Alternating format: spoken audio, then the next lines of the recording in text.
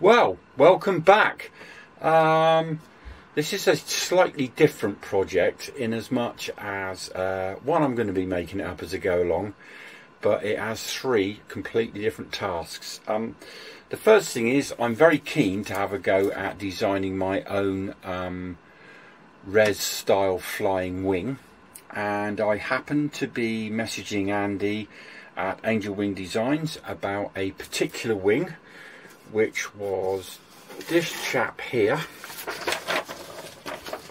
So this is called the Dune Freak, and it was designed by a chap called Roger Sanders in California. Got a pretty cool tash, so I think if I end up making one, I'll have to dye it. But anyway, it was based on Ken Bates's Wind Lord. The unique thing is it's actually controlled by rudder and elevator. So what you see here is not elevons, it's just rudder elevator. So that interested me because I've never flown a flying wing that's just rudder elevator. But I didn't want to go the whole hog and go for something that potentially might not work. So Andy, bless him, has come up with a little put together kit. Now, the reason for this small experimental kit, which I'm just about to show you, is for another reason for doing this project.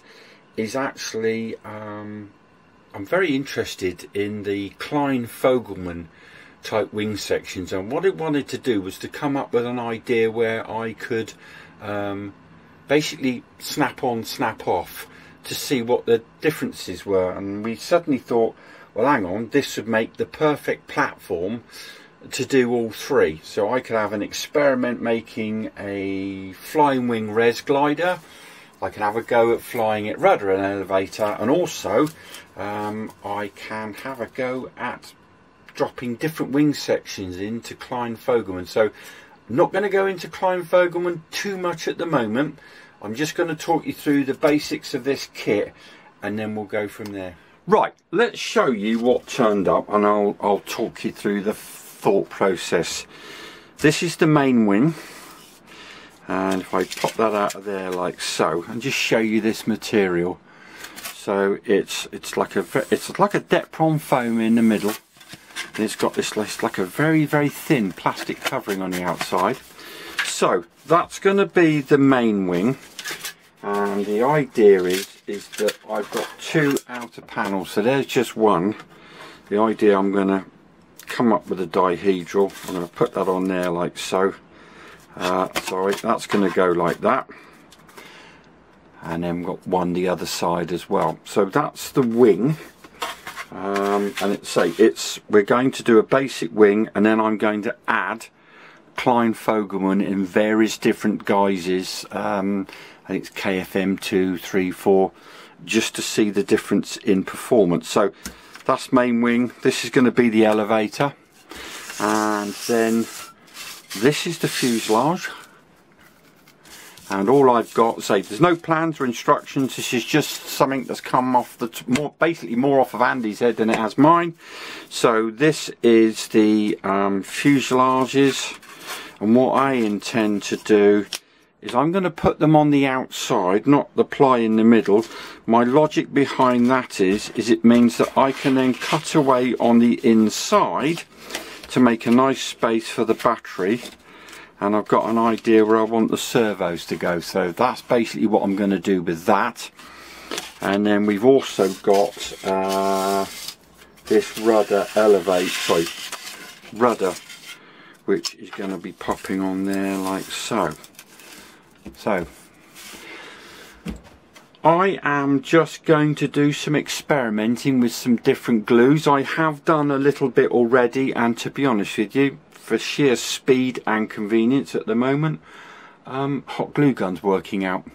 So I might clamp these together and use a different glue, but definitely for the wings at the moment I am looking at using hot glue. So we are about to build the wing, and I think it's important we talk about Kline Fogleman. I'm no expert. I've dabbled a long time ago in the past. Kline Fogleman, what the hell's he talking about? These if you go on the internet, there's absolutely loads of different structures. Very popular with people who do sort of electric flying type planes, or sort of, you know, park flyers, that type of thing, because they're normally built in foam board. And the nice thing is with the foam board that you get to double it up, and it's great on strength. Now, looking at these, it says here, so the original one was the KFM one. God, excuse me. It says a good utility aerofoil, but somewhat superseded by the KFM2. So KFM2, which is this one, it says it's 7 to 9% thickness. So the idea is I think it's whatever the total width of the cord is, you make that the percentage of the cord, and the step is at 50%. So this is at 50%. So the step is at 50%. Now it's got the cord there at 7 to 9% of the thickness, and I think you work out the thickness by measuring the actual cord length and then working out what 7 to 9% is. But as we're using this type of material, I mean, to be absolutely experienced, you'd have to either sand it down or build it up to an exact shape. And my experience is looking on the internet, most people appear to just slap another one of the same colour, or the same thickness, and then carry on from there. But I am going to be quite specific about the step at the cord. So the one I've looked at is the KFM2, which looks quite good. Now that then leads me very nicely onto, so what I basically want to do is I want to fly it as a flat wing. I want to convert the wing to KFM2, and then I want to go to KFM4, which is this one. And the reason I want to go to KFM4 is, let me read this for you, because the step is the same, the thickness is the same, easy build, faster manoeuvrable, slightly sharper stall than other KFM aerofoils, great choice for aerobatic planes, works very well on flying wings, and makes them easier to fly slowly. So that's the plan, is I'm going to make the basic wing, and then I'm going to cut the steps, or make the steps. I'm a little bit tight on material, so I have, Andy has very kindly sent me, I've got this sheet, and I've got some spare sheets of stuff. I think I've got enough, and a little bit of previous experimenting, so I think I've got enough for us to do those, basically those 3 shapes, so that when we get to the slope we can have a go, and then we need to think about how we're going to be able to actually add them, take them off very quickly at will. But I have an idea.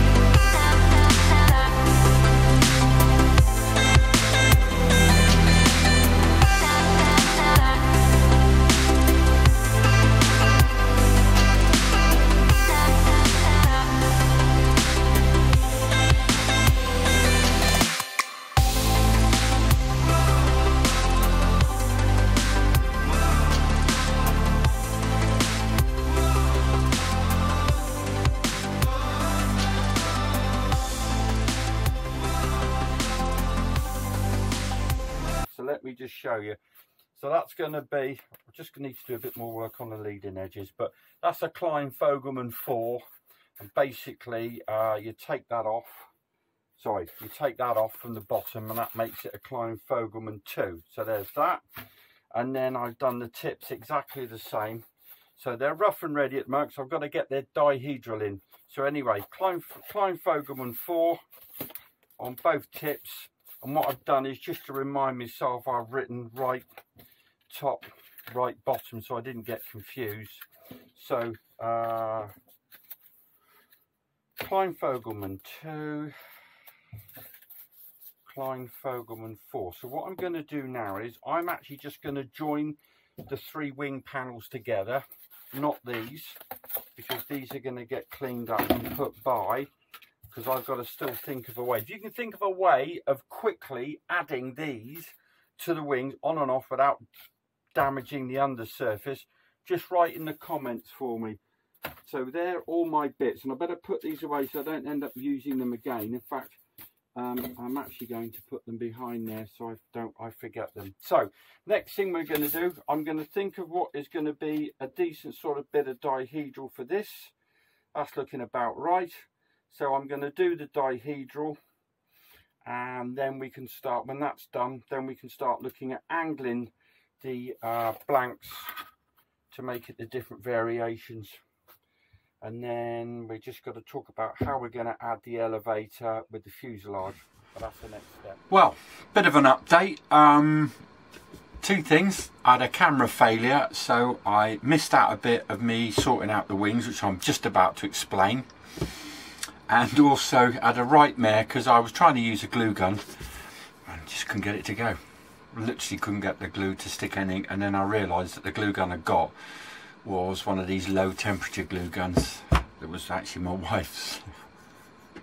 So anyway, sorted. Let me tell you what's been happening. Right, so I joined the wings without the spars, and literally it was rubbish. I don't know what I was even thinking. Anyway, I put a it's a sort of, it is a hardwood spar. I've also added the elevator, and I've put myself a torque rod across there and hinged. So that's the wings. I've added some dihedral. Don't know, I just thought that looked about right. If you'd like to make any comments about the dihedral, make a comment down the bottom. But I've done that, and I've done it, whether it's right or not, I've used a hot glue gun, because I envisage doing plenty of experiments with this, so I don't want anything too permanent. So wings virtually done, but we're going to need to have a little bit of chat later on about whether I need reflex in this part of the wing, because obviously I'm going to be able to control the reflex with this, but how much reflex, and whether I need to put something that gives me some adjustable reflex as part of the experiment. The other thing is I've glued all the fuselage together. I've got the space for the battery, and now what I'm just working out is whether I'm going to use elastic bands or whether I'm just going to use some wing bolts. But I'll get back to you. Okay, so the next thing we've got to look at is wing joining, and a couple of different methods I looked at. I thought about doing wing bolts, but I've got to be honest with you that when I looked at it and thought, yeah, you've got a wing bolt through that, that's going to rip through there really, really quickly. And as this is going to be experimental, I imagine there's going to be some unplanned arrivals. So I'm going to add a small bit of ply here, which is going to drop in there like so, and then I'm going to pop a little bit on the back here and have bands to keep the wings on, because I think that's going to be the best thing. We want a little bit, when we're experimenting, we need a little bit of mobility. Okay, little update on the fuselage and positioning of the servos. Given that this is going to be a straight flying wing, I'm assuming that the CG is going to be fairly well forward. So I've got myself an old pair of ES925, and these are going to sit in here. I've just cut little holes in the side there, and they are going to sit on there like so, with the cable fed through. I haven't fed the cable yet, so don't get carried away. So they will sit flush like so, and I'm just going to get them to sit flush, and then actually the wing will sit on those as well, and then push rod straight back to the elevator, push rod straight back for the rudder. So little update, I've just added those little ES9251/2 servos, sitting there really nicely. Anybody with OCD, very sorry I got the numbers round the wrong way. Other thing, I've added the rudder with a hinge, and I've just added some scrap from one of my old balsa kits just along the bottom there, just to give it a bit more, because it looked like I could snap that off quite easily. So next thing I've got to do is just come up with some ideas for push rods, wing attachment, and then I've got to think about, although this will have reflex, whether I should be reflexing these outer tips in some controlled way. What do you think? Well, there she is. One hybrid Dune Freak, make it up as you go along, Kline Fogleman. So the idea is, this is at the moment, this is based on the Dune Freak. It's rudder, elevator, and at the moment this is just flat sheet of this foam core type material, and then I've got and this is the KFM2, which has got the infills on the top, as we discussed, and we've also got the exactly the same for the underneath to make it a KFM4. I haven't quite figured out how I'm going to attach these so I can take them off, on and off. I thought about magnets, and then, you know, people start going, oh, you put too much weight out on the tip. So I'm thinking about pins. Literally, if I just put pins in at an angle, it's not going to be, well, I don't predict it's going to be fast flying. The bands here are holding the centre section in place, so I can one pin at an angle there, one pin at an angle there, and then two pins at that angle. I think will do it. If it doesn't, then I'll just have to tape it. But what I'd really like to do is take them on and off to experience the different flying. But anyway, she's basically done. I've just got to cut a hole for the receiver. Okay, one last thing before we go to the field. I was concerned about the reflex on the outer panels, and so I'll come up with a little bodge. Basically, if I show you, it's a control horn which has got the sliding grub screw in it, so I can then actually just adjust the reflex, then lock it in place on both wings. Because this is experimental, I'm not really worried about the looks, but obviously I think it's going to be quite important. You know, I've only got a Facebook aeronautical degree, so I'm going to need to work this out in the field. I'm sure there's clever people would be able to tell me, but anyway, that's what we're doing about the reflex for the outer tip. So she weighs in at 100 grams. All I've got to do now is go to the field, and let's see how a straight winged flying wing flies with rudder, elevator, and then how we crack on with the Dihedral KFM2 and KFM4 add-ons.